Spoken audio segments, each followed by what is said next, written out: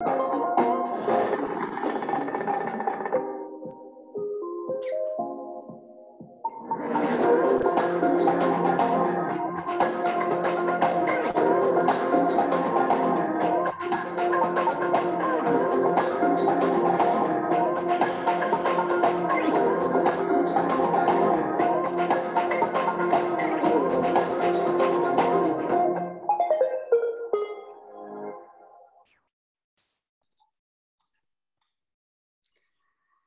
afternoon and a warm welcome to our session, The Green Deal for European Cinema. My name is Christiane Siemann from Creative Europe Desk Hamburg, and I have the honor and pleasure to welcome you all on behalf of all Creative Europe Desk media. It makes me proud to see how international our audience is thanks to this wonderful collaboration. It is the first time that all media desks have joined forces for an event that first and foremost meets the European Commission's climate goal, but also fulfills our personal responsibility. Cinemas have had a very difficult time due to the COVID crisis and the increasing competition with streaming platforms. But today we are touching on a different topic. We will focus on possible contribution to a more sustainable environment. And I would like to emphasize, and this is really important to me, that it is not about imposing even more obligation on cinema operators, but primarily about informing you about opportunities to save money and at the same time make cinemas more environmentally friendly. We are delighted to have secured an extremely experienced panel and exhibitors from different countries who will present best practices in their houses. Birgit Heitzig, who curated today's program, will introduce the panelists later. Birgit has been a pioneer of sustainable measures in the audiovisual industry for many years. She's the author of the Green Cinema Handbook and Green Cinema Consultant of the German Federal Film Board. Thank you very much, Birgit, for initiating and moderating this event. But first, I'm very pleased and grateful to welcome Lucia Recalde, Head of the Media Program at the European Commission. Lucia has put a strong focus on implementing sustainable measures in every media funding scheme. Herewith, she underlines the EU's requirement to devote 30% of all funding to the climate. Thank you very, very much, Ms. Lucia, for being with us today and opening this session. But before I hand over the screen to Lucia, please allow me 2 words on housekeeping, which are the usual announcements. Please mute yourself, turn off your camera, open the speakers mode, and note that this session will be recorded. You are mostly welcome to ask questions in the chat, which will be answered after the panel discussion. And now I wish you exciting and informative 90 minutes and hand over to Lucia. Thank you everybody for participating and making this possible. Thank you very much. Thank you very much, Christiane. Dear Media Hamburg team, dear desk and dear professionals, it's really my pleasure to be here today virtually with you and open today's event entitled The Green Deal for European Cinemas. Because when the Green Deal strategy was presented by President von der Leyen back in December 2019, the pandemic has not yet hit our economies. At that time, sustainability was recognized a big political priority. But the pandemic has shown and intensified the importance of this topic in our daily lives. So today, the Green Deal, I would say, is a must. Is a necessity, and there is an urgent need to take action as soon as possible. So I can only welcome the initiative that you are taking today, because we are convinced that greening is part of the answer, one opportunity for the audiovisual industry, and in particular, including for cinemas. So I would like to very briefly tell you in a snapshot the measures that we have taken in order to put greening activities in the spotlight of our policy agenda and also our funding support programs.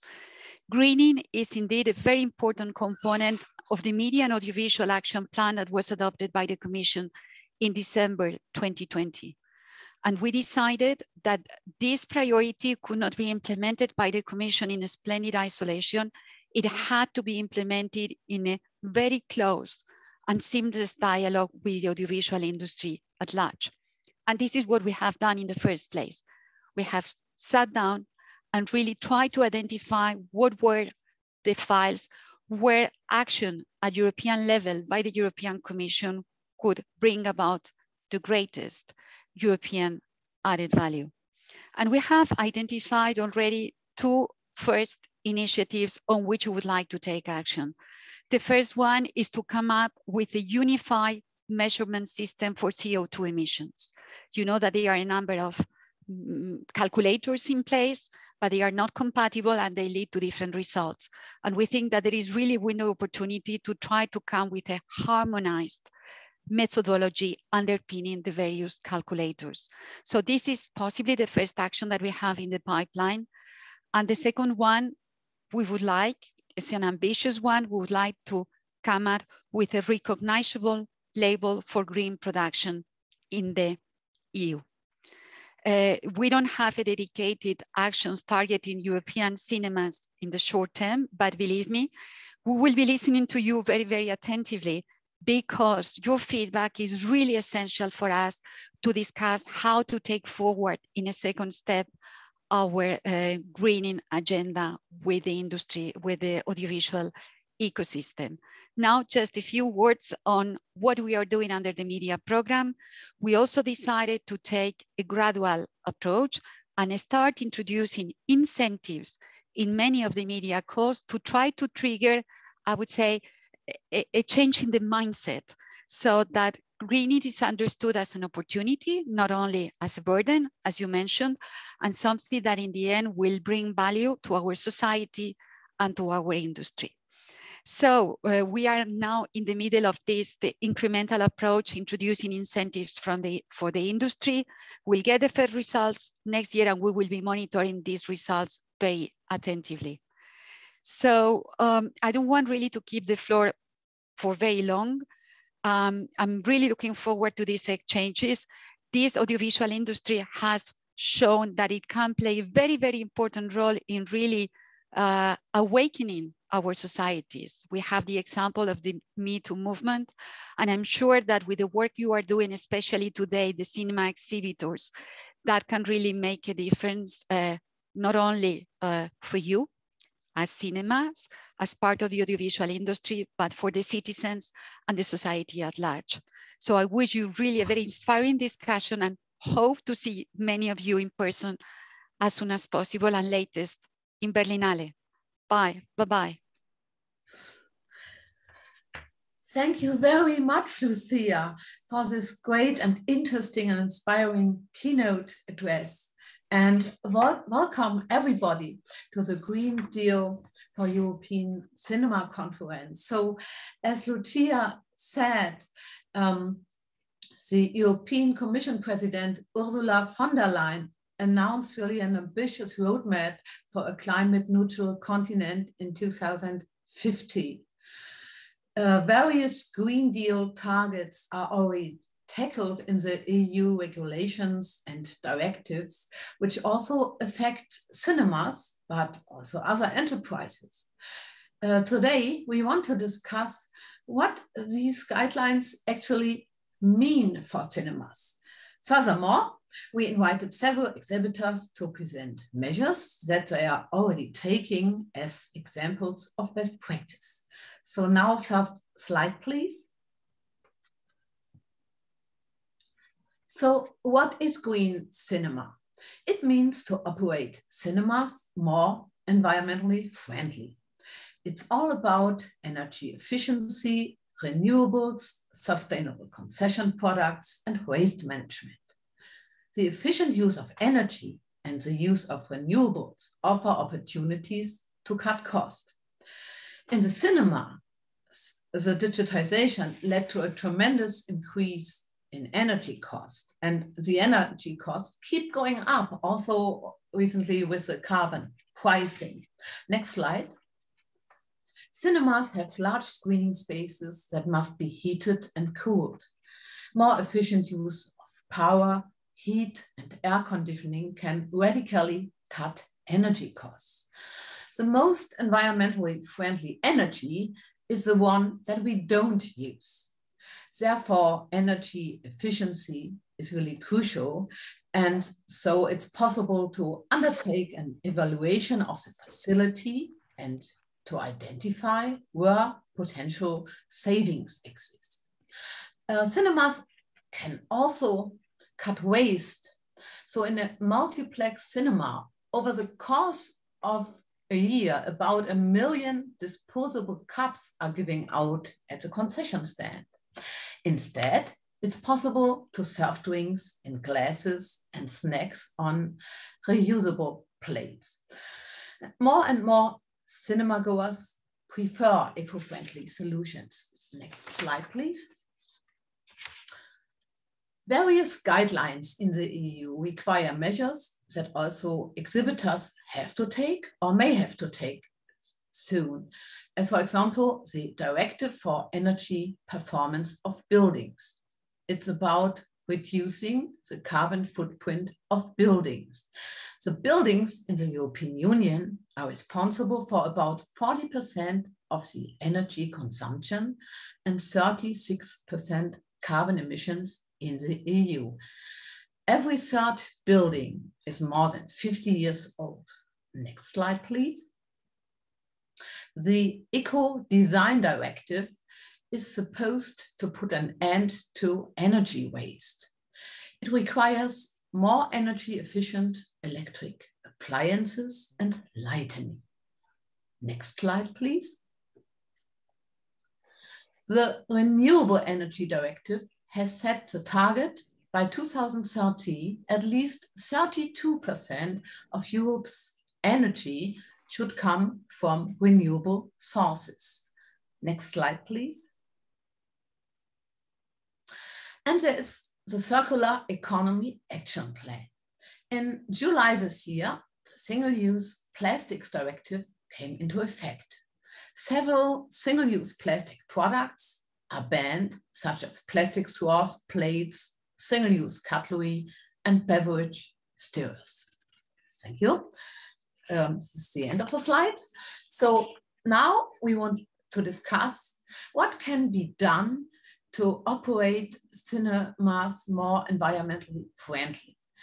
So we have excellent experts from Brussels. Please welcome Lauriane Bertrand, the coordinator for greening in the media program.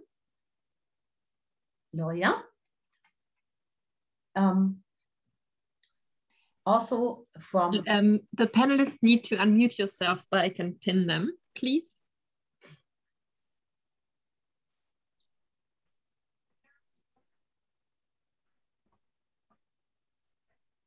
So from the European Commission, we also have Paola Micciurini, who is the Deputy Head of the Unit Sustainable Production, Products and Consumption at the DG Environment. And as an exhibitor from Germany, we have Benjamin Dauer, who is the Chief Technical Officer of Cinecittà, which is the largest multiplex in Germany with 23 screens. So now we can start the discussion. Sorry, Birgit. Lauriane, you need to unmute yourself so you can join the panel, please.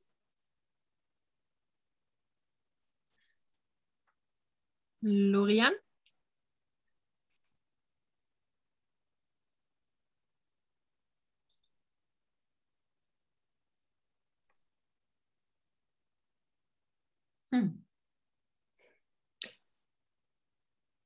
Lauriane, you have to unmute yourself to join the panel, please. Otherwise, maybe you just start with the panel, Birgit. Hello, apologies, here I am. Wonderful, Lauriane. Thank you. Yeah. So I would like to address the first question to you. So many EU directives, they already require to take more environmentally friendly choices in terms of energy, material, transportation, food, as well as to avoid any kind of waste. But in the EU member states, the conditions are very different in terms of the infrastructure, the know-how and sources for public funding. So how can creative media accompany this green transition for cinemas? First of all, what I'd like to say, Birgit, is that no decision is made at EU level without involving the member states, of course. So there is no possibility to play a blame game here. And second, of course, the professionals. That's what we intend to do, as Lucia mentioned, with the launch of our stakeholder dialogue at the level of the media program that was launched on the 30th of June. We are extremely happy with the enthusiasm that the subject is creating among the stakeholders, among the professionals. But here also, as you say, we understand that there are many different initiatives and many different levels of action for the moment. What we see, we think that our role can bring value if we are able to organize cooperation. The two first subjects, as mentioned by Lucia, will be on a unified measurement system and also on a green label. That's where we see that we can add value. So let's ask Benjamin Dauer. What are the actions which have a huge impact that exhibitors can take to reduce their carbon footprint in cinemas? Of course, there are a lot of things you can do for a large cinema complex like ours. It was energy consumption. So to really reduce the amount of energy that you use every year, and to get that down first. And then secondly, to reuse alternative energy sources, like in our case, generate our own local energy, for example. But the other big issue, I would say, is waste, because cinemas are generating a lot of waste. They want a lot of plastic cups and not reusable packaging. That's the other big thing I would say that cinemas need to work on. Now I would like to ask Paola. So on one hand, with modern energy efficient devices, we can reduce the energy consumption, but on the other hand, the replacement of a product often leads to hardware obsolescence. So how can we, with a design for recycling strategy, also reduce hardware obsolescence, that we can use products much longer? Well, thank you for this question, which is indeed quite tricky, because when you start to speak about obsolescence, you call up immediately a very large discussion in general on the provisions that we can have for obsolescence. First, we need to determine what obsolescence is, from which moment. As you rightly said, sometimes it's just a question of spare parts. So we are acting with different measures, in fact, to reduce obsolescences of products. One of those is the Eco-Design Directive. I think this is what you maybe had also in mind. What we are doing is for a series of products, for the moment only the energy related ones, so washing machines or dishwashers or other electronic displays, we are requesting that, for example, spare parts are made available for a certain duration of time, so a long time than usual. So in order to allow a machine or an equipment to remain up to date, if I can say so, also with the energy efficiency requirements. Now, not all the products are included in the Eco-Design Directive. As I said, only the energy efficiency ones. And not all the products that you might have in mind or that are used by cinemas. I was mentioning the washing machines precisely, just to give you an example. So what is interesting for you is probably to understand on which basis we determine for which product we have spare parts provisions, for example. So well, this is determined, it's all set by the legislation. It's determined based on a work program, 4-year work program for products that have the highest potential for circularity, for example. But what is interesting is a measure that we are preparing that is enlarging the scope of the Ecodesign Directive to other products, so not only the energy-related ones. And in these, again, the list of products will be determined based on the possibility to achieve a greater impact. And some of those products precisely also foresee some requirements, for example, of recycled content. So I'm thinking more that it could be of high interest for you, linking to the directive on the single-use plastics and all this mechanism of measures that we are going to adopt to reduce the waste generation in cinema. So it's not so much on the operation. So I'm thinking that your initial question on the equipment, but also, as it was very rightly pointed out in your slides, which I really thought they were incredibly comprehensive of the whole picture, so very good for that. Really also looking at the waste, how to handle waste. So this, there are several options, but I think maybe we can go over and exploring some of those in this discussion. Yeah, well, the new Ecodesign Directive, it provides several rules, and so they also improve the environmental performance and the lifespan of products. But an important improvement is the right to repair, and that should require manufacturers to make spare parts available. So first of all, let's ask Benjamin, what does that mean for exhibitors? Well, I think for now, I don't know how the right to repair doesn't really extend to industrial products, I think, yet. I don't know if there's any plans within the EU.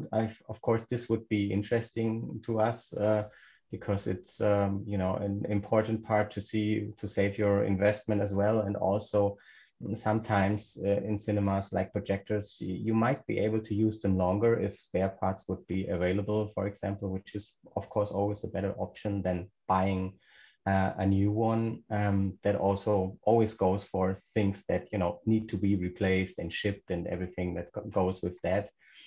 But I think the main question there is will there be a right to repair for industrial products, or will there be some kind of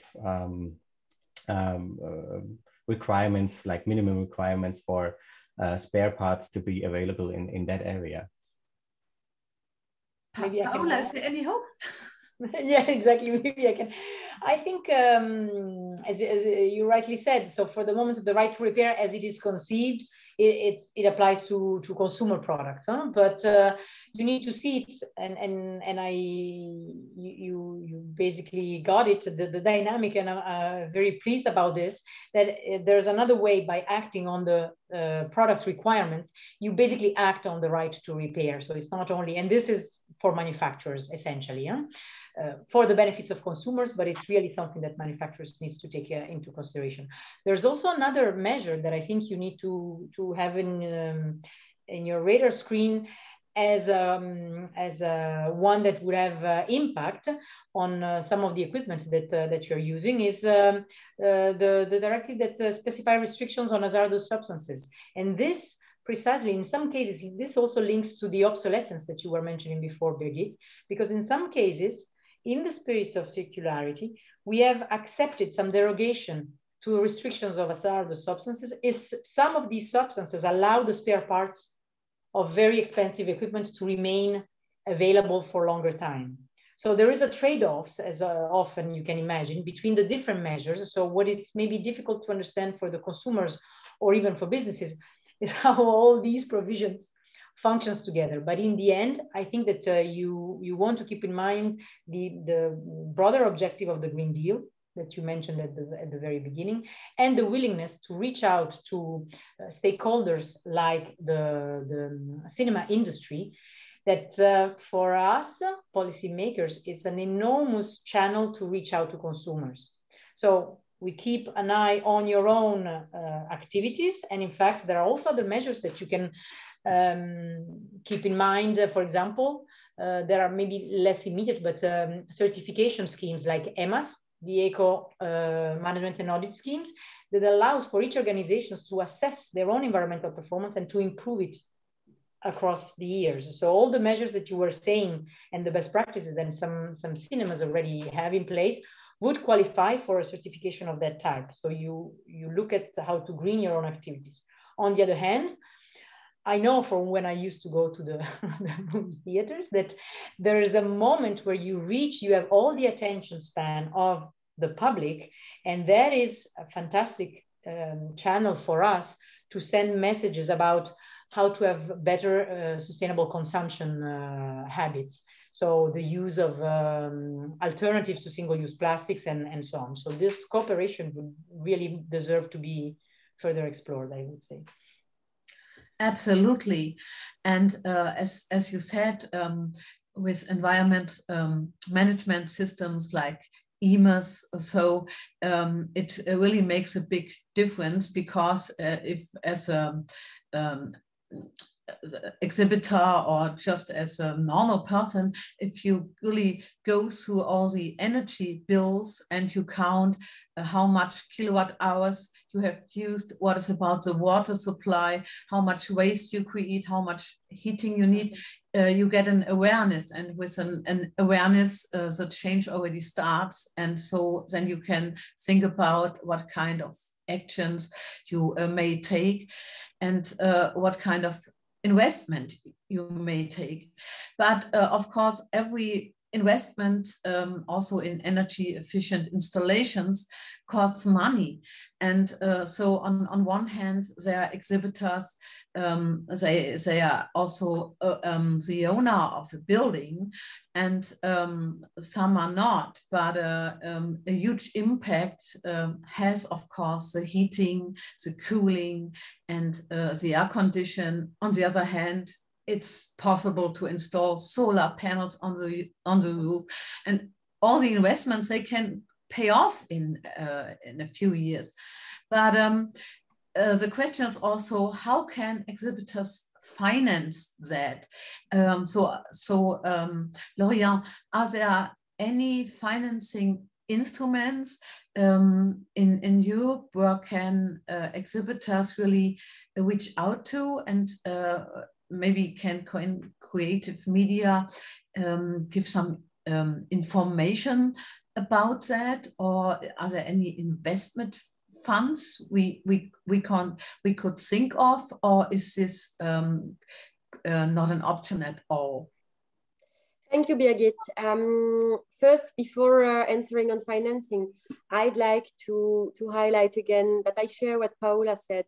There is much bigger impact that the theater can do rather than reducing their own emissions. Of course, this is part of the game. It's also about leading and acting as a role model. But here, theaters are in a position to shape up minds. Like Lucia said, we all know that the audiovisual sector, with the inspiring stories, inspiring characters that are on the screen, beyond the camera, I mean, many possibilities here to act. Theater specifically have had many interesting initiatives. Was it on plastic recycling? With the development, for example, in the Netherlands, of a superhero, I mean, in line with the movies that the young people like, development of a superhero that is fed by plastic bottles, and it seems that it's a huge success. This leads me to the financing. Of course, when you develop this type of initiatives,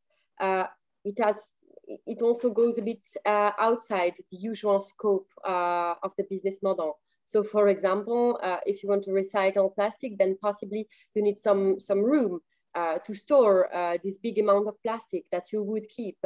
And all this was not necessarily foreseen in the beginning. Here, media will stand by the professional as usual. However, I do not believe that a special scheme has to be developed for this. Our intention is to have sustainability present in all the different schemes of the program. This means that, for example, in the support to cinema, it will be part 2. But then it is up to exhibitors to introduce it in their operation way, because we do believe that its exhibitors are the best in the best position to know what will work for them. And before thinking of extra cost and financing, when you mentioned the solar panel, well, we all know that's also a way to make savings. Interestingly, it's not only about solar panel to reduce the energy bill. For example, some cinemas have developed natural roof, which is excellent for the biodiversity, but also excellent for energy losses, and it prevents energy losses. So here I think it's a collective challenge, and it's collectively that we will be able to address it best. And let's exchange the best practices and what work. Absolutely. We will have even a best practice example today from the UK, where we can see that the performance of a photovoltaic system on the roof is really increased by the installation of a green roof, which works well together, and there are even studies. So absolutely. So, but let's ask Benjamin again. So in the analog age, projection systems, they were made really to last forever. Nowadays, exhibitors, they have to invest in digital projection systems in order to present their films in 2K, 4K, HDR, by a laser projector, or even now Cinecittà on a LED screen. So Benjamin, how does the investment in a laser projection system turn out in terms of energy saving and in terms of return of investment? And how long is the software for products like this supported? Well, like with a lot of new technologies, it's often, it often comes with energy savings. It's rare that, let's say, a new technology also increases energy consumption. So that goes, for example, for laser projectors. Once you have a laser projector, you probably can save up to 50, maybe 60, 70% of energy for the same screen, for example. So that makes sense. And that also is a way to refinance the investment. Of course, it's a newer, more expensive technology. So it takes quite a while, and we'll not go too deeply into this, but the first digital systems in cinemas were financed in a different way. They were financed by distribution companies as well via so-called VPF models. So the new investments we have to do now, we have to do on our own, basically. So it helps at least that newer products usually also save energy, and it helps to recoup some of that investment. As for software, in that regard, it's a little bit different. It's all about standards in cinema. So you have to have a certain standard to be able to play a cinema movie, a DCP, or whatever new standards will come up. And manufacturers, you as a cinema operator, actually, you have to ask the manufacturer to provide software updates for your systems as long as possible. And that also should be an important factor in deciding, what kind of equipment you buy. How long can you get software support for that? How long the system will be supported? How long will you be able to actually play films on that? So that's a whole different issue, but that's something you should look at, and also, talk to your manufacturers about what their plan is, and that comes around also with sustainability. Again, the longer you can use the product, the better. One important thing I think also is that new projectors, they don't have reusable lamps. So laser projectors, they are also more environmentally friendly in that you don't have xenon lamps or other types of lamps that need to be exchanged. There's no waste. So, there's lots of things you have to take into account when you invest in something new like that. And yeah, I think that's an overview. Lauriane, you like to make a comment to that? Yes, absolutely. I think that what Benjamin said is very interesting. We see that while cinema addresses just the intensification of the digital transition with, for example, the need for new technologies in the theaters, it's also a way to be efficient in terms of sustainability. So here I think that there is an opportunity to address both challenges, that is the need for greening the audiovisual sector, and also the intensification of the digital transition that was already on. Additionally, I think that one of the challenges that exhibitors have to address, of course, is the recovery after the pandemic that has hit them very severely. And here, these developments in terms of sustainability, they are also possibly a way out of the crisis, a way to invest, a way to make the theater experience more attractive and unique. Absolutely. So now let's please talk about waste management. I have a question for Paola. So with the ban of single-use plastic products, the Circular Economy Action Plan already has a huge impact. So plastic straws, plates, and cutlery are no longer used. But in order to replace these products, there are alternatives offered for the concession stands, such as straws made of paper or plates made of sugarcane. And these so-called biodegradable products, they often come with a coating, but this coating contains persistent chemicals, such as the so-called per- and polyfluoroalkyl substances, the PFAS, which are more famous like as the Teflon toxic substance. So Paola, how can the European Commission address it when the solution leads to a new problem? Yes, thank you for this question. Allow me just to say one word about the investments and then the opportunities before. Just remember that the Commission is also setting innovation and research program on one side, that it's not only for research, it's precisely for innovation. And it's not only, even if it's not determined for cinemas, you don't have targeted envelopes of money, but it makes available funds for demonstration projects for circularity, for example. So in any given sectors or by any given type of beneficiaries, for example. So this is also some source of funding that could be kept in the radar. And then at the same time, also the program LIFE, that it's more dedicated to environmental protection, of course, but precisely on supporting circularity solutions. So depending on from which angle you want to address it, I think that the Commission really makes available several sources. Now, to go back to your specific questions, it's all a question of assessing. This is why we also always impact assess our measures. And in the different options, the final decision is taken to take the options that has the best possible outcome. So it's a trade-offs. So of course, you know, for the specific measure of the single-use plastics, we have banned some products, and only the products that have alternatives, precisely because in this weighting of measures, we would prefer the impact of the alternatives than the impact of the single-use plastics items.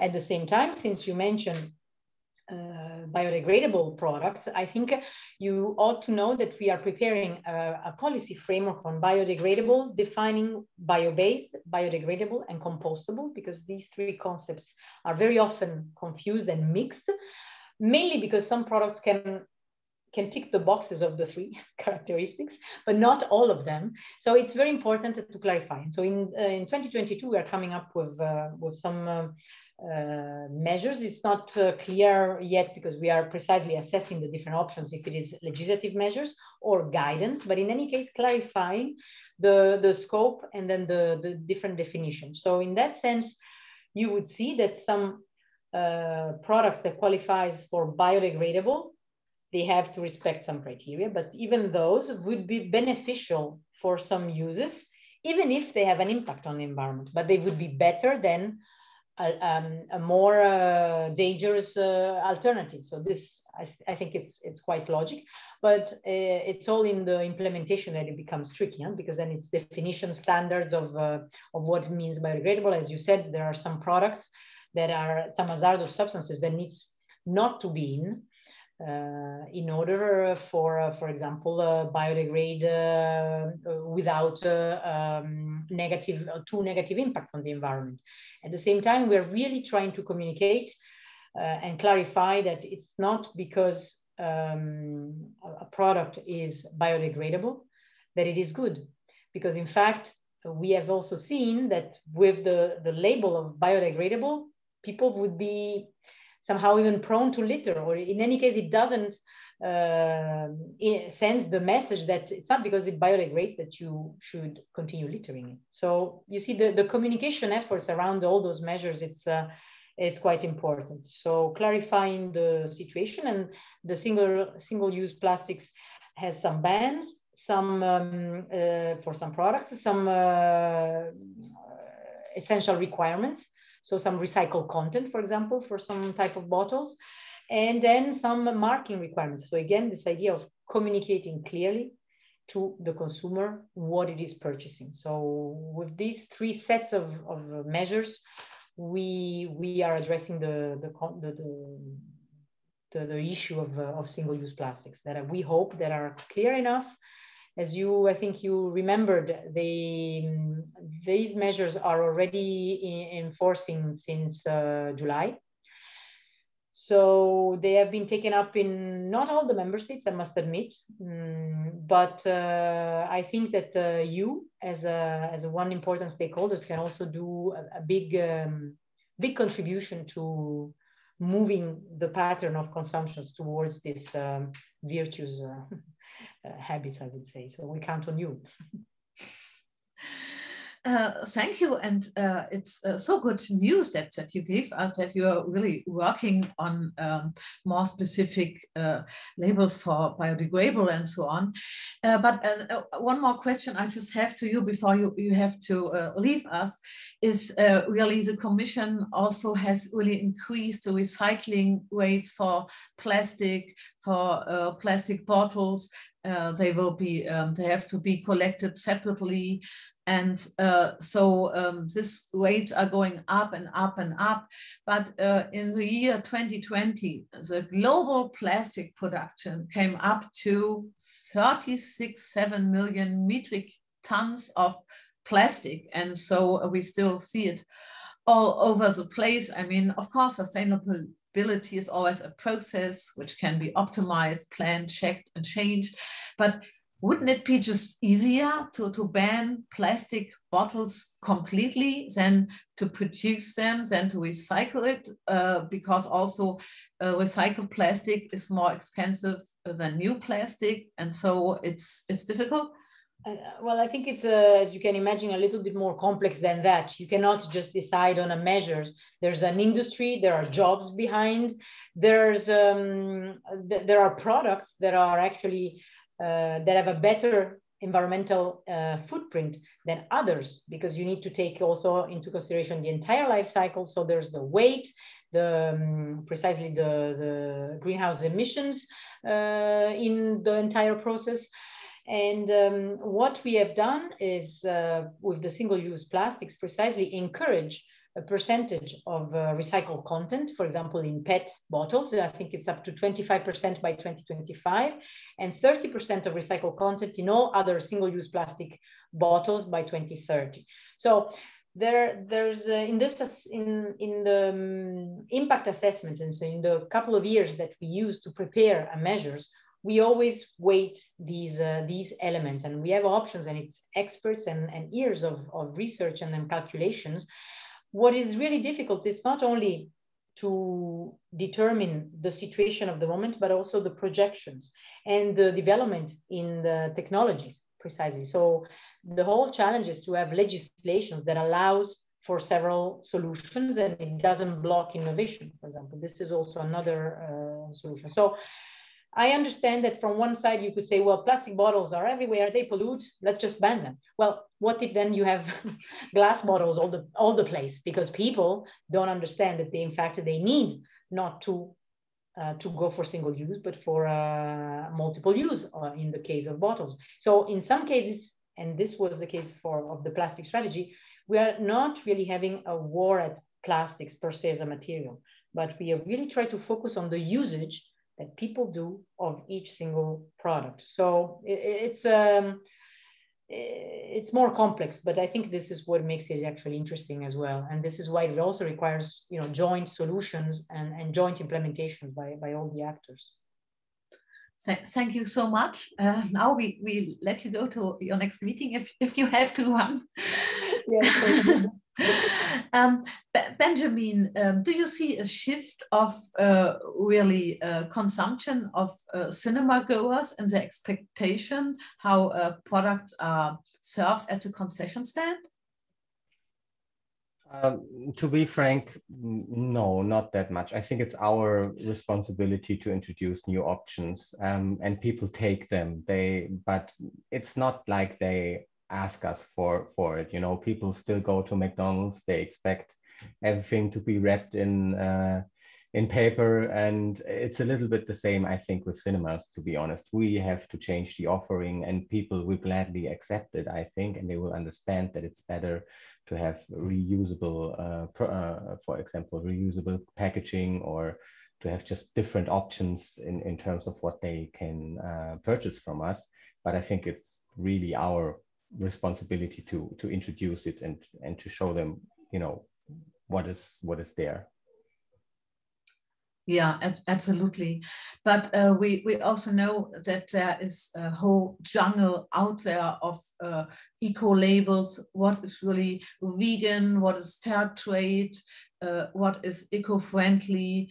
What is sustainable? And what is biodegradable? Lauriane, do you see a need to raise awareness that exhibitors, but also other people in the audiovisual industry, that they can make a distinction, what is really sustainable and what is giving you maybe a false impression of being eco-friendly, but being only greenwashing?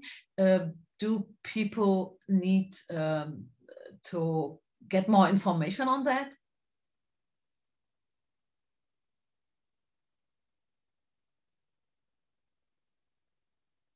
Lauriane? Sorry, I was on mute. So when you said raising awareness, first of all, we will spare no effort. However, I do believe that there is already a very high level of awareness among exhibitors. Exhibitors are extremely close to their audience. So this is also a special link they have, and just the challenges experienced by normal citizens, they do not ignore them. As you were mentioning, not all measures are equal in terms of their impact. If we simply go from plastic to disposable, but greener disposable cups or whatever, sure, it's better. However, it is not changing our approach. Here, what we need is a real change in our mindset. I trust that we are on this way. On this having sustainability as the first political priority of the Commission, of course, is an incentive, but it is also very much just a mirror of what happens in our societies in general. Thank you very much. So now we can have some questions. If there are questions asked in the chat. Is there anything, Britta? Sorry, let me unmute myself. No, not that I can see. So no questions. People feel free to ask. Now would be the point, but there's nothing. But Paola says a very nice thank you. So no. So let's proceed with the case studies, and maybe if there's questions in between, we will address them. Okay, then now we want to give the floor to Benjamin, and he will present us with the best practice example, which refers on one hand to the directive for the energy performance of buildings, but also on the other hand to the eco-design directive. So please, Benjamin, the floor is yours.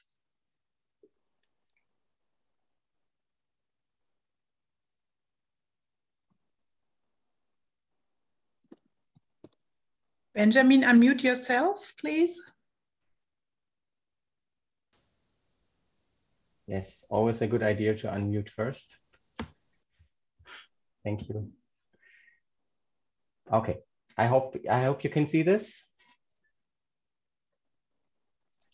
No, not yet. Not Sorry. yet. Just a second. So there you go. Now we go. There we go. Okay. So I will do a short best practice about what we did in terms of sustainability at Cinecittà, but I want to give you a brief introduction of who we are and what our main site, the Cinecittà, actually is. It's a big complex that comprises of that's about 20,000 square meters, sorry, not square feet. We have 24 screens if you count our rooftop open air as a constant screen as well. So it goes from all sizes to small, from very small to very large. Cinecittà has always been an integration of cinema and gastronomics. So we have 3 restaurants integrated, cafe and cocktail bars, and it's all one big complex. So it's sort of like basically a place where you can spend your whole night out just at Cinecittà. Also special about the way it's built, and that also really helped with energy consumption in the first place, is that Cinecittà has been built 90% underground. So most of the cinema is hidden. We are inside an old historic city center, so that was the only way really to integrate such a large complex into an older city center. And we have always been very technology focused. So we have 12 Atmos screens, laser projectors, an LED screen, a PLF, a former IMAX screen, and always been focusing on online services. So for example, you can buy your concessions online and have it delivered right to your seat. So we want to make the cinema going experience as comfortable as possible. But that also is a challenge. It's a very complex building. So it was a challenge to find out what we can do in terms of sustainability. And our main focus really is that we wanted to reduce energy consumption. So we had to identify the main power users that we have. And we also had to think about what could we do in terms of sustainable energy and see what kind of actions we're taking. This was 7 years ago when we started our journey. And at that time, we used 4 million kilowatt hours per year in electrical energy alone. So what did we find out? We found out that HVAC is by far the biggest power user in terms of energy consumption. We found out that for our needs, a local combined power plant is the best solution for us because it combines the production of your own power with also your heating and also cooling needs. So you can use the extra heat from those local power plants to heat and also cool our theater or our whole complex. And we also found that little things do add up. On a big site like that, every small pump or light that might be on for too long is a thing that needs to be looked at, and that is a very tedious process to look at all this. So what did we do? We really limited the HVAC operations to the absolute necessary minimum in terms of operating hours. We changed our HVAC motors from being static, so they only had, let's say, 2 settings in some case, so like low and high, to frequency control, so where you can really precisely control them in a way that you have the accurate amount of air. We'll go into a little bit more detail on that later. And that also goes to, went into controlling the HVAC on a per screen per visitor basis. So really, since we have all the data, we know how many people will go into an auditorium. We also know what amount of air we need. And by that, we can really anticipate in a way and set up the HVAC system exactly for the need for that auditorium to at a certain time for a certain show. We did install the 2 local power plants. They generate up to 420 kilowatts of electrical energy, which is in most cases all we need. There's rarely any time that we need more energy than that. We added an additional absorber system, which can use the excess heat of the local power plant to generate cooling in summer. We changed all the lighting to LED. We, for example, changed all the analog amps from our sound systems to digitally switching ones. And we did a lot of automation. So turning off and on things when you need them or don't need them really adds up to a lot of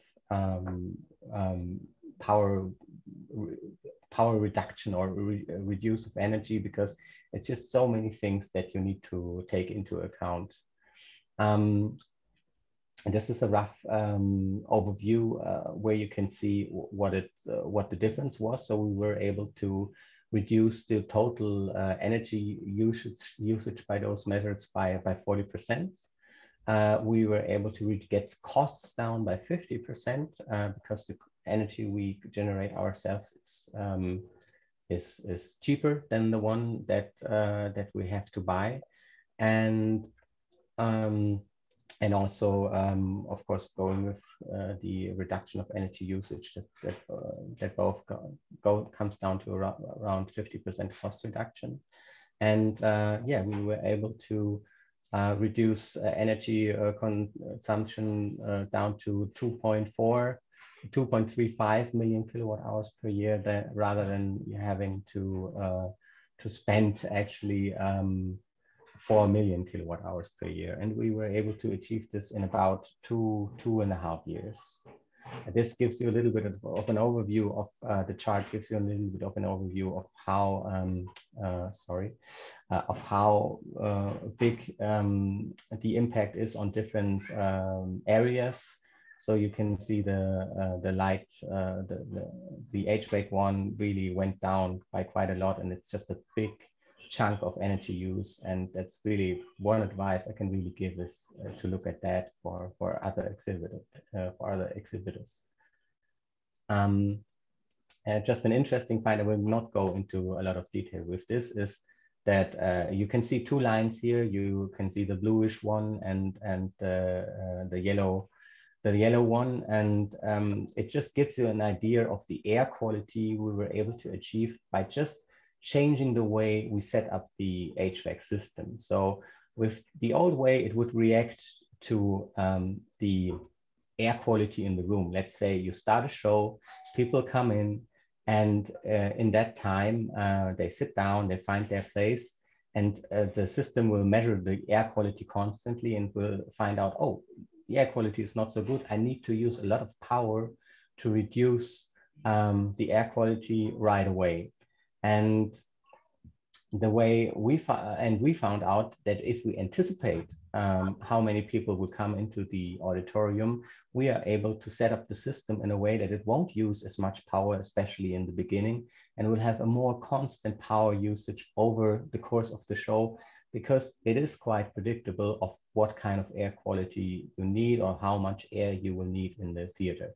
It's a little bit of a difficult subject. So if anybody would like to know more about this, they can ask me. But this is just an idea of how you can also increase the quality of your presentations while just rethinking of how to control things. And other findings where we have had this IMAX amps that use a lot of power. We were able to reduce standby power usage by around 3 kilowatts. So that's a lot.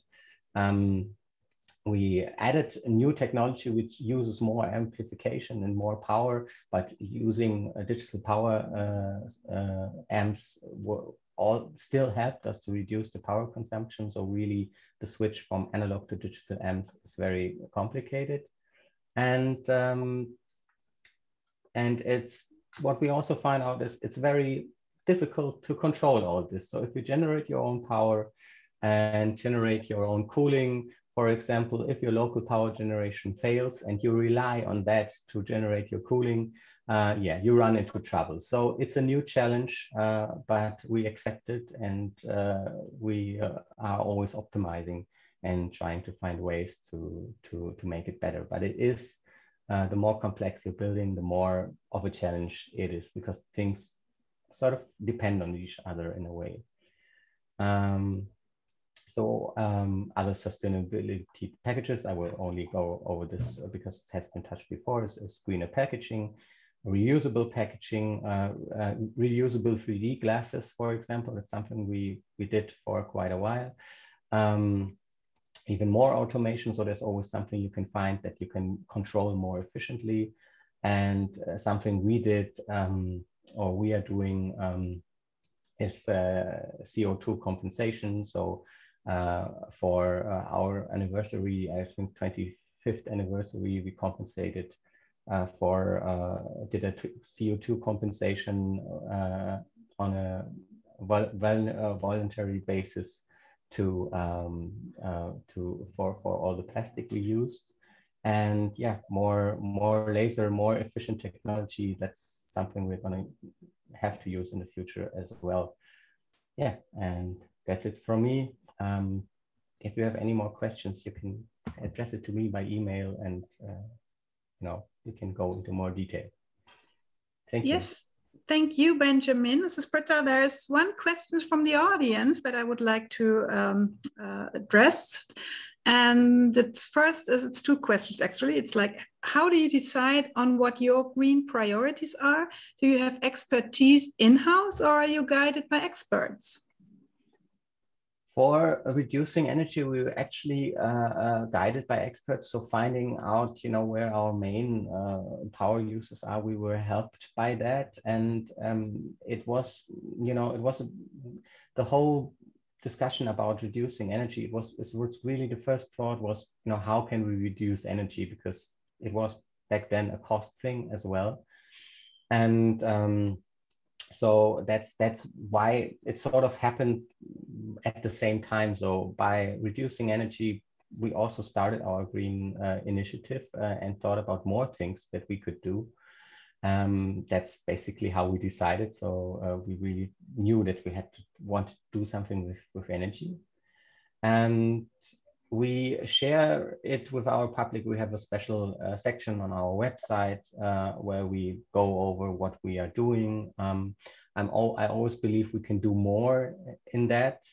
But then again, I also think we still have a way to go to do more. So, you know, you don't want to do greenwashing as well. So we communicate what we are doing, but at the same time, we are very aware that there's much more we can do. But you see your cinema as a green ambassador or like a role model for the visitors? Well, I wouldn't really go that far. But we are very willing to share our ideas and what we are doing with other exhibitors, and we are willing to learn of what we can do still. And there's a lot of other exhibitors or gastronomic entities that do interesting things that are of interest to us. So we are willing to learn more, and we are very willing to share of, you know, our experience and what we are doing, because in some subjects we are very deep into it by now, and I think we can really help others to, you know, maybe identify some things they can do as well. So in that way, maybe an ambassador, but yeah, I wouldn't go that far. Okay, thank you. And we have two more questions for you. One's like, dear Benjamin, have you estimated the reduction of CO2 from 2015 to 18 through your efforts? No, wow. Not really. I wouldn't be able. We were able to track that. You know, by using local power. It's very hard to say, because I'm not 100% sure of the energy mix we used before 2015. I mean, by now we are only buying renewable. If we buy energy from our external source, we are only buying renewable energy. But yeah, to be honest, I wouldn't be able to say how much the reduction of CO2 is, but we are just working on it piece by piece. Okay, thank you. And then here, last question for you. Is it a solution to bring your own cups and containers to the cinema? Well, for coffee, we are part of a system that's called a Recup. So people who come by, we are in the city center and they want to take a coffee to go. We are using a renewable cup system where you can take the cup and give it back at a lot of other points in the city or even throughout Germany. So, you know, you get a cup at one site, at one cafe, for example, you can return it on another company, for example, or another cafe or restaurant. That's something we do with own cups. I think it's always a hygiene issue in a way. For example, if we talk about Recup, the Recups are always cleaned by the gastronomic partners like us. So we clean the cup, we give it out, and fill it for the customer. And yeah, I think there's might be some issues there, and also with, you know, the size, and there might be an issue in terms of the amount of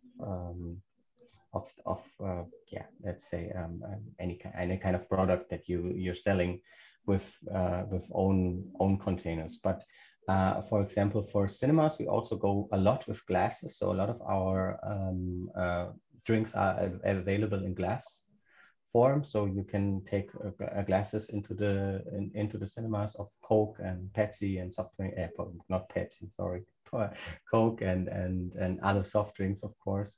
So yeah, that's where we are going. Okay, and we have one last question here for you, I would say, Birgit. That's based on your experience, what would you recommend to small cinemas? Where should they start? And before that, it says, thank you for the presentation, very impressive. I think for small cinemas, in a way, it's also about energy efficiency. And I see a lot of small cinemas, they really often hurt from their electrical bills. So, you know, whatever you can do, look at that in a way. And small cinemas, I think also have very good ways of maybe implementing reusable packaging, even better than we can do that, because it's just a more controlled space where you can more easily clean and collect things. So that's something I would recommend, but I also realize that it's always for small cinemas about costs, and you know, maybe they will not always own the building, and yeah, very, very difficult to give a general answer, but yeah, this would be my two main ideas there. Thank you very much, Benjamin. It was such a great and inspiring presentation and gave us really a broad overview what can be really done in cinemas. And yeah, as you said, there are also a lot of small measures that can be taken if employees just switch off the light when they leave the room, or if, for example, you have some sensors that the light will switch off automatically, like you have. These are all little things. Even the coffee or the water heating machine, if it's still plugged in 24/7, it consumes energy, and it's just tiny. But if you add up all these devices and the energy consumption, then in the end, it's a lot of energy, and so it can bring down the energy. And so of course it's really crucial to power a cinema with renewable energy. But so the first step is of course to sign a contract with a renewable energy provider. But what we really do get is the physically energy mix. Therefore, it's really good if cinemas even can generate their own renewables. And that leads us to the next presentation, to Natasha. Natasha is the sustainability manager of the Depot Cinema in Lewes in the UK. And Natasha will present us the photovoltaic system, which has been implemented at the Depot Cinema, and also the interaction with the green roof. Natasha, the floor is all yours.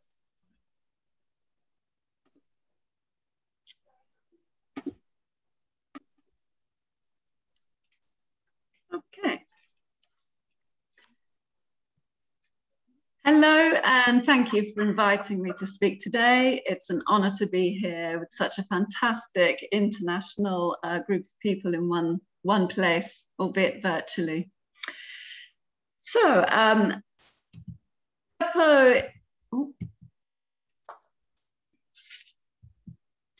just noticed my screen, my presentation isn't moving on. I'm just going to see what is happening.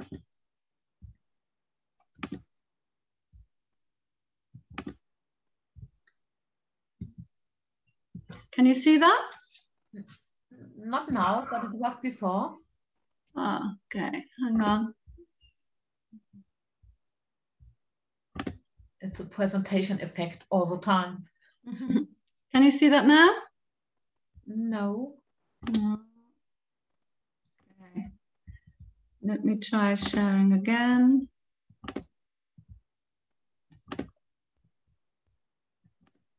Here we go. Yes. So this is a view from outside our building.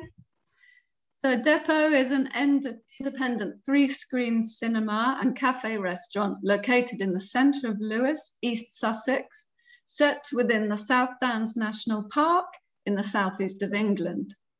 We were built in 2016 to 17, built on a former warehouse and car park.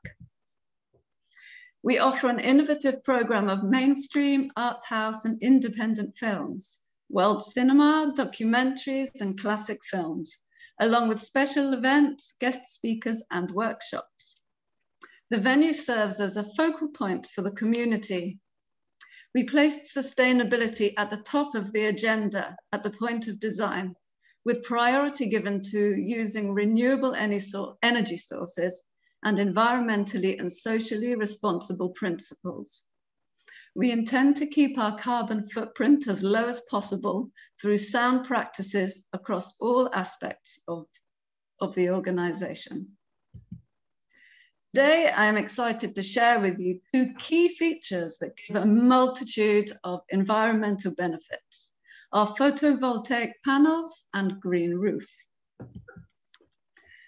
Our solar panels and green roof take up around half of our total roof area and measure an area of 29 by 15 meters. We have 15 250 watt panels, which have a service life expectancy of over 25 years. The panels are monocrystalline silica to provide the highest efficiency.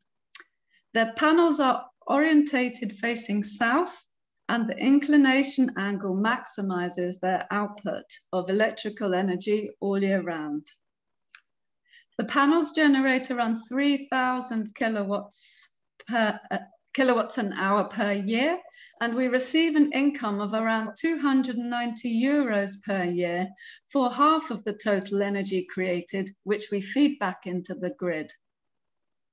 They only contribute a tokenistic 1% of our total energy use, but serve as an important visual signpost to our other features in the building, such as our ground source heat pump, that are not as easily recognizable. We could have accommodated around 6 or 7 times more, but we wanted to balance on-site renewable investment with being able to support biodiversity. You will see by the graphics here that in the past year, renewable energy represents about 22.8% share of energy sources that we physically get from the grid in the UK. We only receive 100% renewables if we actually generate that energy. So even if we use a renewable supplier, we will still be using an energy mix consisting of a majority of fossil fuels and non-renewables.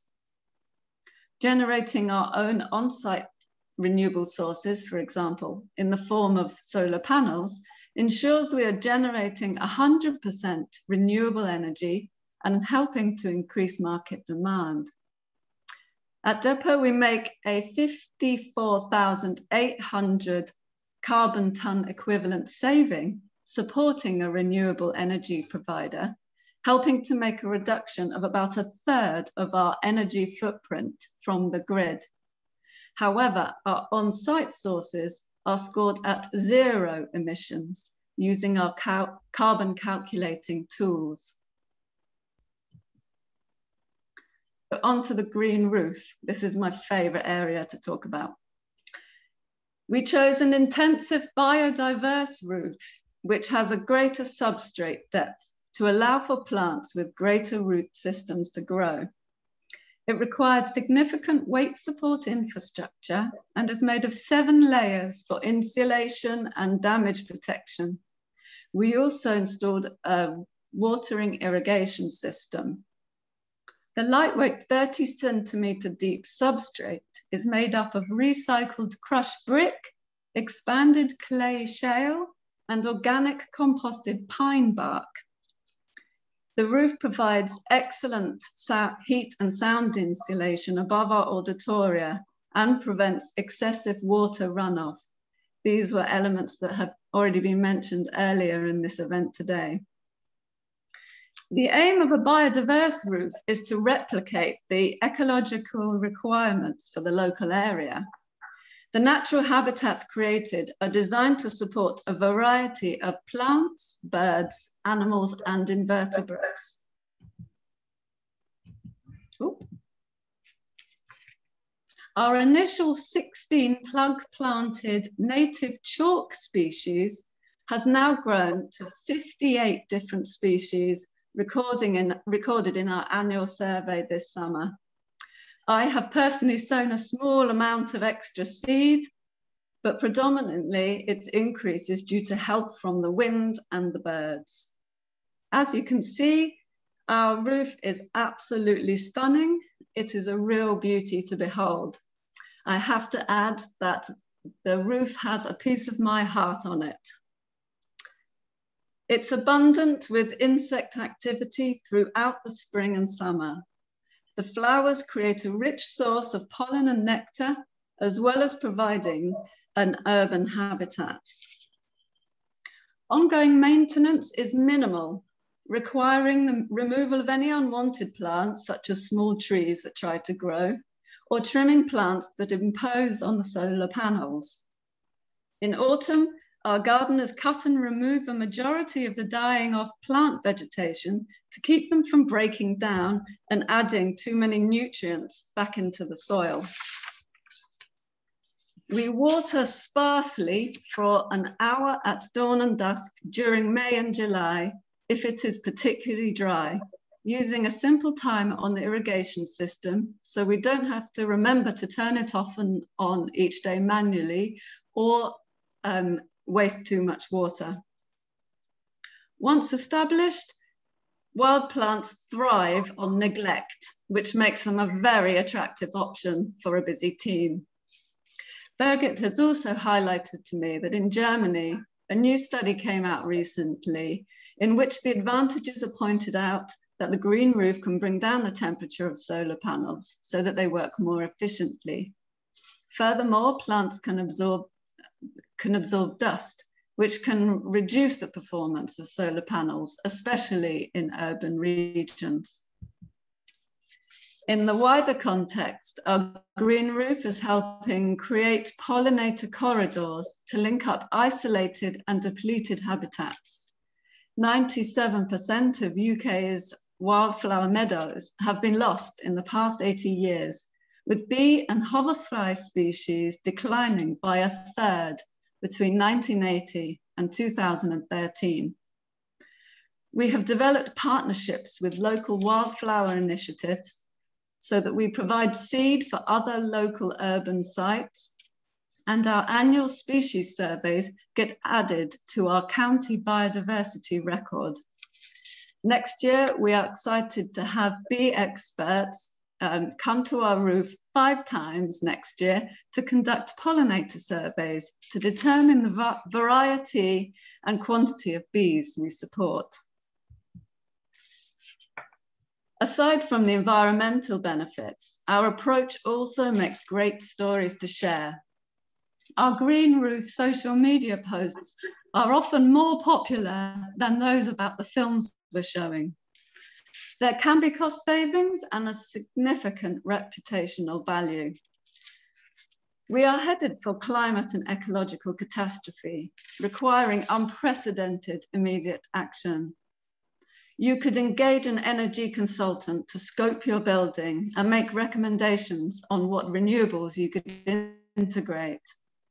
There are grants, definitely in the UK, to help financially support your energy project. Harness your outdoor spaces to support nature. Identify opportunities across your site. Our storage shed now has a green roof too, and Home, the venue in the arts and cinema venue in Manchester, keeps beehives on their roof. We all have a duty to create a sustainable future. Thank you for listening. Thank you so much, Natasha. Are there any questions, Britta? No, there are no questions, except for a lot of interest in this wonderful roof. Yeah, it's really amazing. YouTube channel maybe that we can share here. No, but other than that, no questions. There are more and more green roofs also in Germany now, also of cinemas, and they also play an important role because they can do insulate the building. So in the summer, it's also cooling. In the winter, it has a heating or warming effect. And furthermore, since we're having more and more hard, heavy rainfalls, if we have a lot of green roofs, they all take in a lot of water. And this is really crucial because so much areas have been really turned into just stone areas. And so therefore it's very important. But also it's even possible, if you have a green roof, you can even grow some spices there, and these spices may be also used then for tea in the cinema at the concession stand. So this leads us to our next presentation. Wait, Birgit, sorry, because meanwhile there is a question. I think one that we can address now. Was it very expensive? I mean, you had help from the wind and the sun, you say, so I think that was not so expensive. Yes, that was the cheapest aspect of the operation. What is unfortunate is, as we are learning as we go, we have very little information on the financial return we're getting for our investment. When our building was designed, we took on a whole package price. At the time, we didn't have the expertise to really ask for and interrogate the breakdown of the different areas, so that we could then know how this was going to forecast and save us financially, hopefully in the long term. So my short answer is the build overall was very expensive, and we didn't limit ourselves at all. We really wanted to make a sustainable operation, and we paid out initially for that.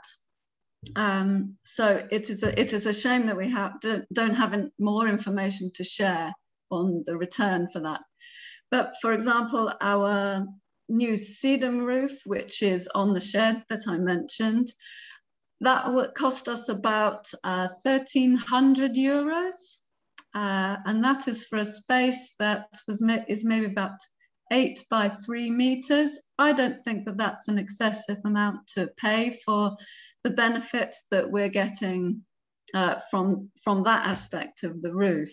So from now on, any infrastructure costs we are pricing very carefully and monitoring and getting to grips with the return of the investment we've made.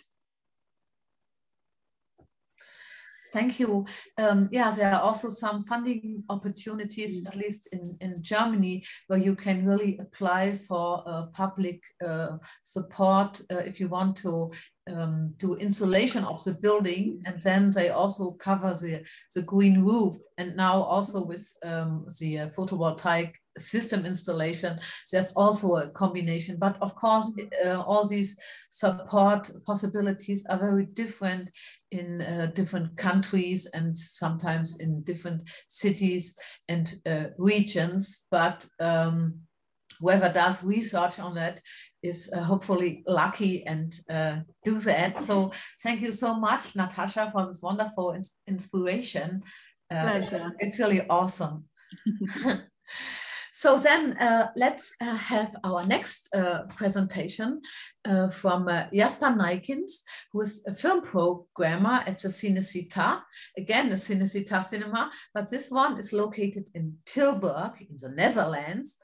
And Jasper will give us a presentation on actions and best practice examples they are taking at the concession stand. Thank you, Jasper.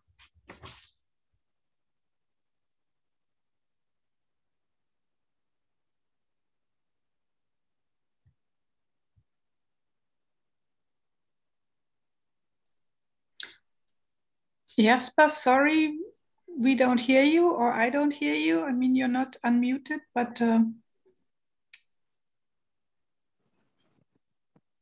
we see the presentation. We see the presentation, but we cannot hear you. We did before, so.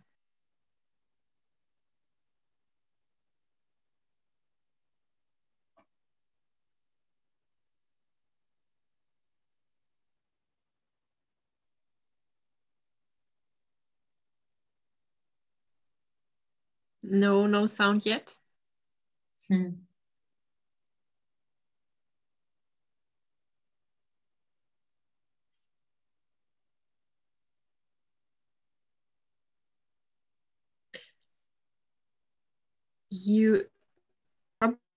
need to change some audio settings. Yeah, there you are. There you are. I'm back. Okay. Now try it again. Yes. Share the screen. Now, yeah. Yes. Yes. And you hear me? Okay.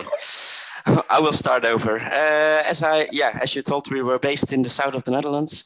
We're slightly smaller than Cinecittà in Germany. We have 6 auditoriums, but also we have laser projectors. We all run on solar panels on the top of the roof and also outside of the city. You don't see it on this picture, but we don't have a green roof, but we have a green wall, or at least we're trying to build one. But it's also good for the environment, of course, to have some green on your building, of course, because there's a big of lack of green, especially in the city centers nowadays. As a Greece cinema, sustainability is, of course, one of our key assets. Even after the very heavy lockdown we had in the Netherlands, which cost us a lot of money and had a big financial impact, we still are evolving and looking for new opportunities to create sustainability.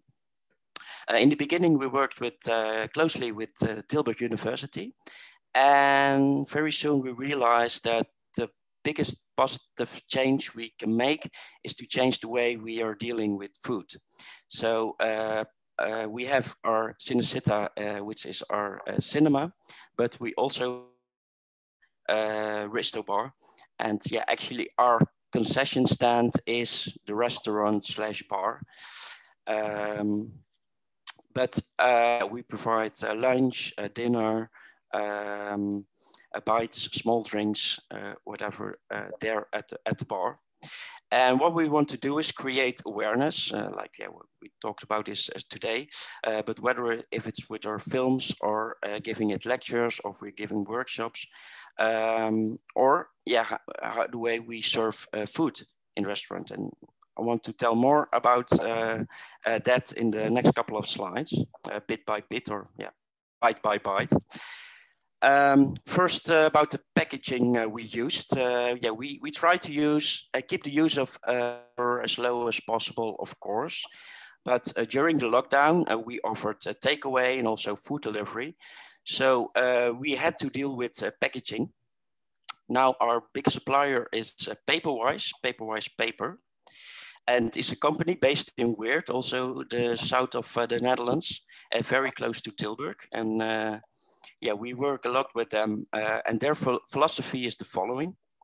As you can see on the charts, only 15 to 20% of over the 16,000 billion kilograms of agricultural products are used as food. So billions of tons of waste remain. And as part of this, can serve as animal feed, of course, but a very large part is burned on site or ends up in a power station where it will be burned to generate energy. Alongside the loss of valuable raw materials and unnecessary CO2 emissions, this approach creates environmental pollution in the soil and air, such as ash and smog, which is a shame because it would be best to process the agricultural waste into raw material for Paperwise paper, and also paperboard and cupboards and bags, like you can see here on the pictures. So this is a special type of paper, created from agricultural waste. The Paperwise is produced in factories in India and South America. So they also make a big difference to local communities. They also invest in education, infrastructure, and healthcare. And also the farmers, they get more value out of their what they generate, what they're producing, because they are buying all the the waste actually would usually be burned to make this paper out of it. So this is yeah, really a nice way to use a new sort of sources and raw material to create something very useful. And yeah, this is what we make. And I see the picture is over the text here, but yeah, the impact is 47% lower than paper made of trees, and also like 29% lower than reusable paper.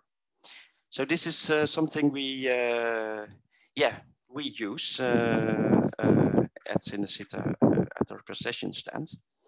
As for the organic food, we work with a supplier called Het Schop, which means shovel in English. And this is an organic farm in a village very close by Tilburg. And they work with a 100% closed loop system. So they only use what they produce. So they produce meat, of course, with cattle, but with the lowest footprint as possible. So they only feed the cattle natural grass outside, no grain, no corn. And the cattle live in natural herds with bulls, cows, and cows, like it used to be in nature. And they also let them graze in meadows outside of their own property in cooperation with national parks, which we have a lot here in the surroundings. So we at Cinecittà will try now to cook in a different way. In the old way, you make recipes and then you buy meat. But now we buy a whole cow and then we think about, okay, how can we create different recipes and use this meat instead of thinking about recipes and then later on buy meat. We also buy vegetables from Het Schop and also a lot of other organic gardens. But we're developing now our own garden, especially for Cinecittà. So therefore we won't depend on the supply of the organic gardens, and we create our own system. And also we know the best, of course, which products we can use the best in what season. But we also cook by the season nowadays, and we eat from the land. That's our philosophy actually right now. But still, the majority of our customers are a little bit addicted to meat. That's what we see.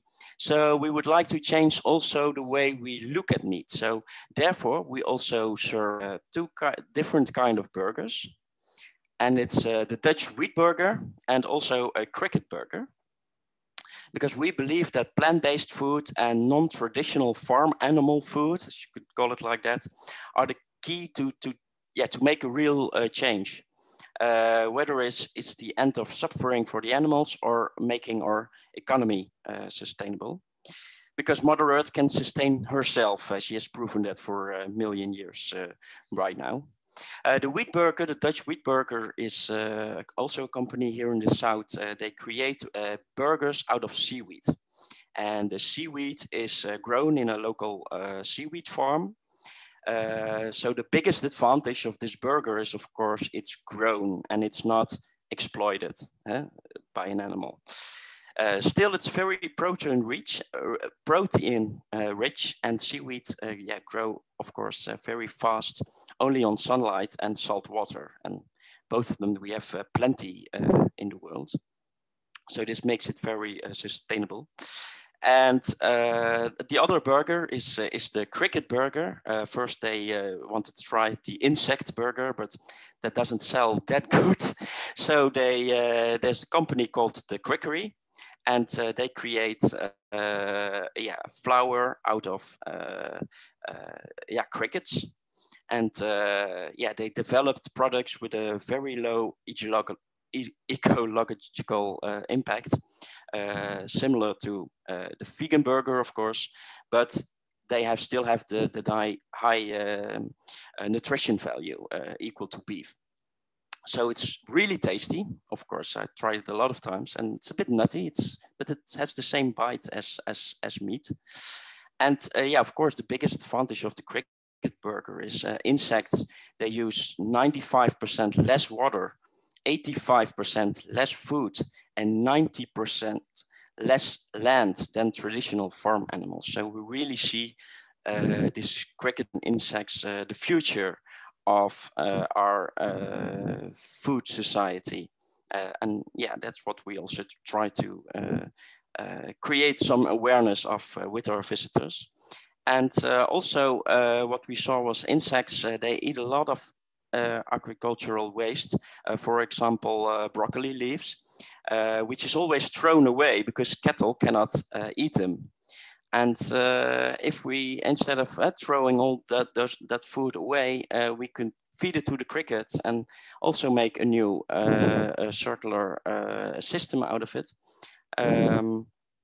Yeah, that loop system and waste management will be the future. And yeah, that's how we started at Cinecittà with this yeah, first steps into the new food and the new way of thinking about food. So stop sharing.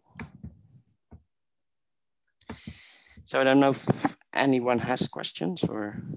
Yes, we have one question. How can we also use this special paper? It seems like such a fantastic idea. Is there an online shop? Yeah. Yes, it's called paperwise.eu. There have a lot of stores now in also other countries in the EU.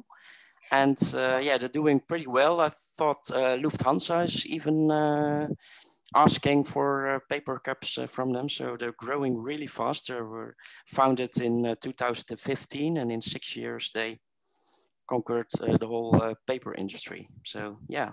Can you say the website again? I just put it in the chat. Yeah, I can put it in the chat. I can. It's yes. Paperwise.eu with the WW, of course, in front of that. And then we have no questions, but 2 comments. I love all this. Maybe not eating cricket, but the wheat burger looks delicious, somebody says. And then not a question, just a comment from Benjamin, who we had before. Really an amazing and well-rounded, thoughtful concept with circular economy in mind. Yeah, that's exactly what we would try to achieve.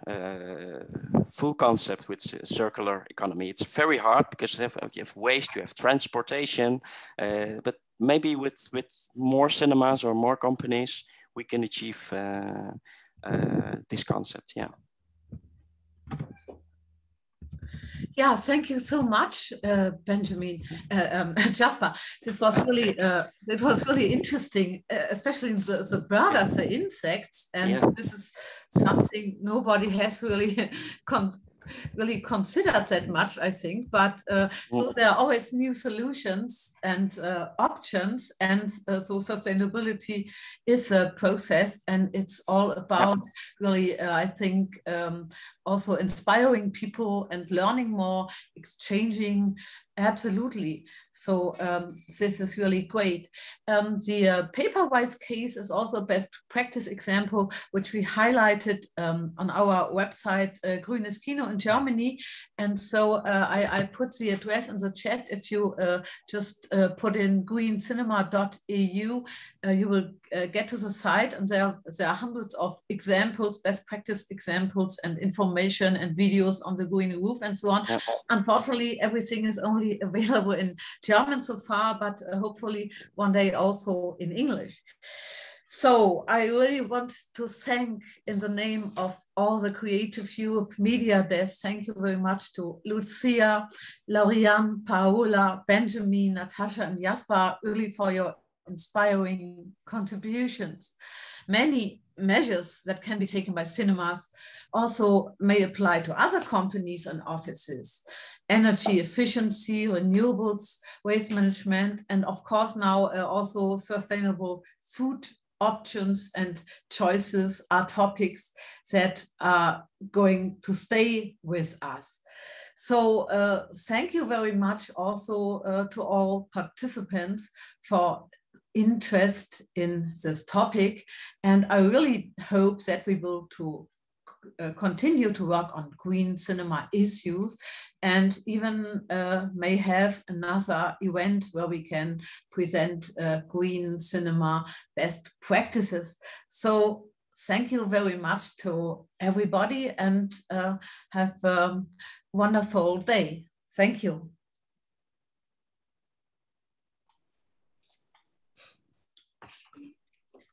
Thank you, Birgit. Thank you, everyone.